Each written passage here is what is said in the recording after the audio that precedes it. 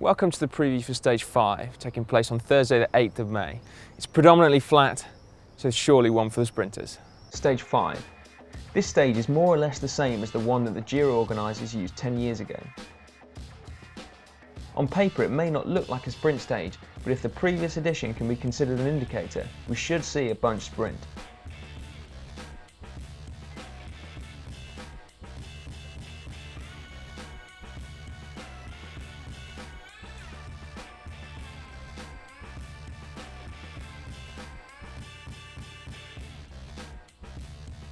The 203 kilometres from Cosenza to Matera include two King of the Mountains points. The first one placed on top of Cipolletto after just 37.2 kilometres. The following 150 kilometres are pancake flat, with two intermediate sprints in Via Piani Lido and Rocca Imperiale.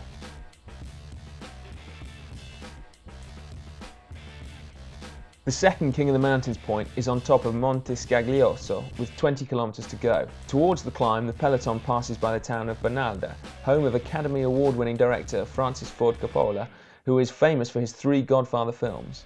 Monte Scaglioso is only 4.5 kilometres long, but it has an average gradient of 5.6% and a few steep parts towards the top.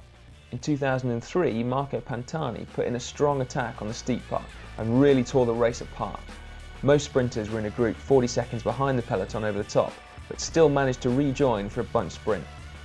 The final 15 kilometres towards the line have an average gradient of 3 to 4%, but that didn't keep Robin McEwen from crossing the line first in 2003. Later, the stage win went to Fabio Baldato after McEwen got relegated due to irregular sprinting, but it did show that the final climb isn't very demanding and a break will have difficulty making it to the line. The battle for the sprint king of the Giro d'Italia is really going to be hotting up today. Tune in to find out who'll be wearing the crown and find out from GCN what's happening tomorrow. Thursday the 9th of May in Stage 6 of the Giro. On paper this looks like one for the sprinters, but running along the coast however, there's a real threat over the obstacle. Now repeat this tons of times. Is that some of the cogs may well have spaces in between them.